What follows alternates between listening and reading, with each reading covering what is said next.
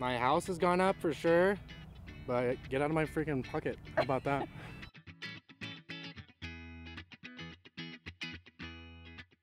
Hi, we're here at Daybreak asking people about tax increases in Utah. Okay, since 2015, in the last 3 years, which of these taxes do you think have been increased? I would say property tax. Okay. Any others? Maybe tourism tax? Okay. 2 for 2. Okay. Any others? Gas? What would you say if I told you that all of these have been increased Wow. in the last 3 years? Terrible. I would be surprised.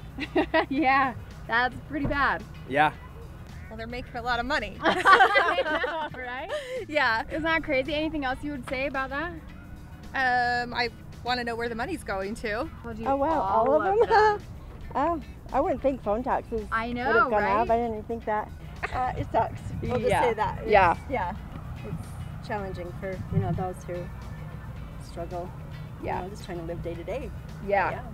How do you feel about that? It's not good.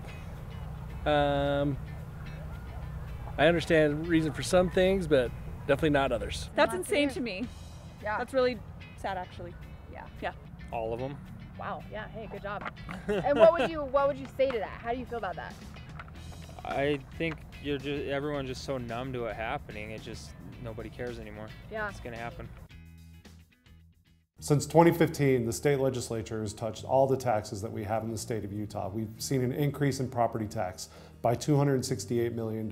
We've seen sales taxes go up. We have seen a cut in the income tax, but it's been a limited cut that most people aren't going to see or recognize as a cut in their pocketbook. It was more done to make Utah look good on a broad scale. So the legislature has done a lot with taxes, and most of it's been increasing. When reviewing tax policy, it's important not to look at the individual tax increase in isolation, but to review the entire context.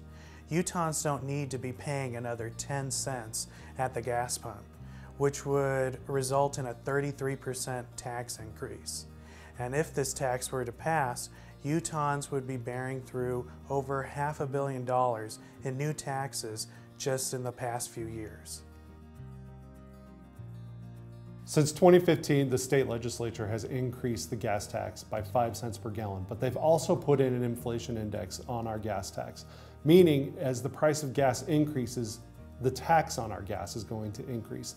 It could increase by 10 cents over the next however long it takes for gas to increase in price.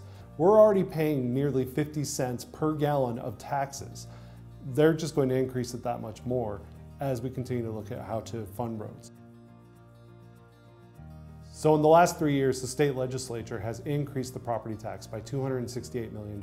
They did so by $75 million in 2015, and in this last session, increased taxes by $193 million. Recently, sales tax rates in Utah have just seen a major jump. We used to have an average of about 6.1 to 6.2% for our sales tax in the state of Utah. We're now seeing many of our counties be over 7% in the sales tax they charge. Weber County now has a rate of 7.1%. Salt Lake County, 7.10%. Salt Lake City itself, 7.6% sales tax rate. Sales tax rates are climbing in the state of Utah because it's the tax that nobody notices, that nobody thinks about. Since 2015, it hasn't been just income tax, not just property taxes, not just sales taxes that have been changed. We've also seen increases in the different fees and taxes that we pay in the state of Utah. $16 million on our telephone bills to pay for a communications network. $5 million on hotel fees that were paid here in the state of Utah. $4 million on alcohol. We continue to tax and we continue to look for ways to raise money again. We need to look at ways on how to better use the money that's already here. $16 billion budget. We can do great things with that. Utah's state budget has ballooned by over $2 billion in the past few years. Just this year alone, there was an over $800 million surplus, and hardly any of it was returned to taxpayers. Utah's budget currently has enough funding to adequately provide for K-12 public education, but unfortunately the budget acts as a leaky sieve. Utah can continue to raise a variety of taxes, but a lot of that funding will end up in other places in the budget.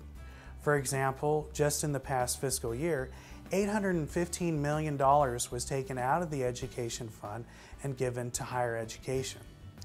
Utah has to prioritize its current funding and look at reducing some of the current government programs and pork projects so that public education can receive the funding that it deserves.